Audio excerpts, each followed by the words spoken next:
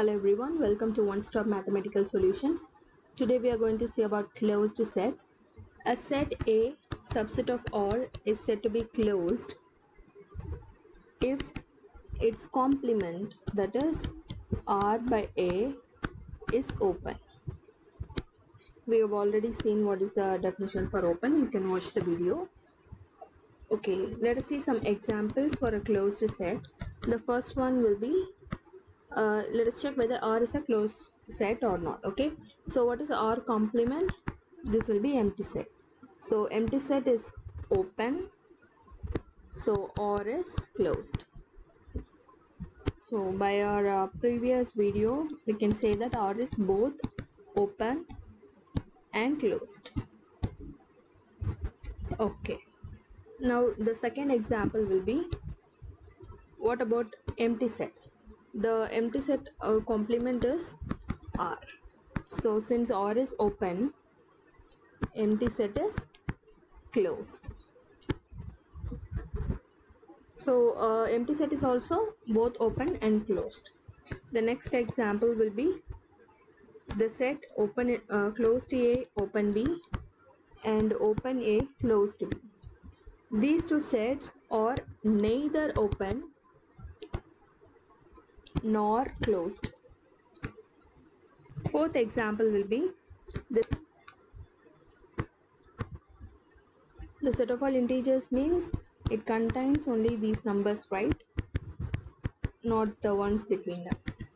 So the complement will be the union of these open intervals.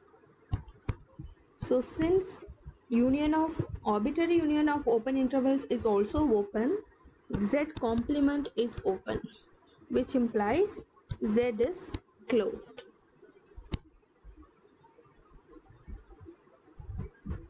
In a similar way, we can talk about N also. It is also closed set. Okay, we have already mentioned that R and empty set or the open and closed sets, but these are the only sets which are both open and closed. So this is an important thing to notice here. Let us see some results on closed sets. The first result will be, let A1, A2, etc. An be closed sets in R. We have taken finite number of closed sets, and the union of A, that will also be closed in R.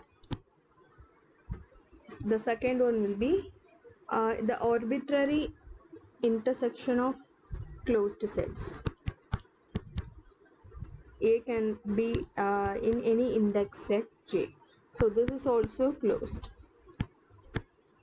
This union is not applicable for arbitrary. Union is applicable only for a finite number of sets. Let us see some counter example for that also.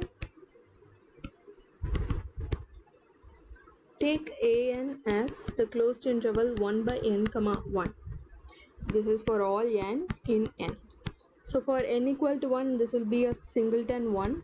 For n equal to 2, this will be from half to. For n equal to 3, this will be 1 by 3 to 1.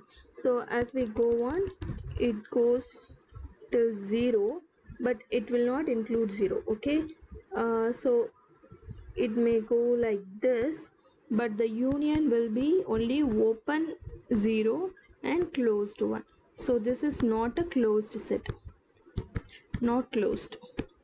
So arbitrary union may or may not be a closed set. Okay, let us solve some questions on this. We need to decide whether the following sets are open or closed, or neither open nor closed. The first one is the set of all x from 0 to 1. So this is nothing but the closed interval 0 comma 1.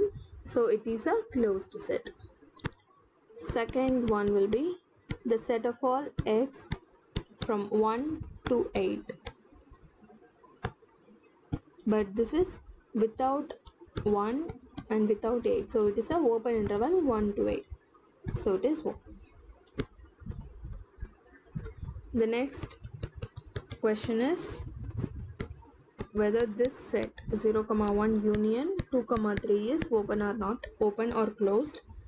We can see that this is closed and this is closed, and it is a finite union of closed sets, so the union is also closed.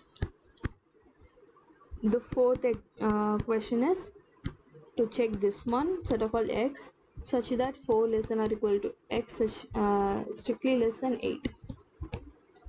So this is closed to 4 and open 8, which is neither closed nor open. The next example is set of all rationals. Set of all rationals is not closed. We can see why. Because what is its complement?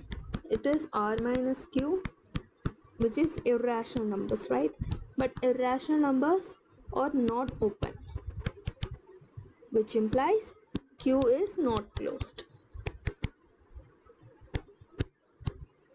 Thank you guys. See you in the next video.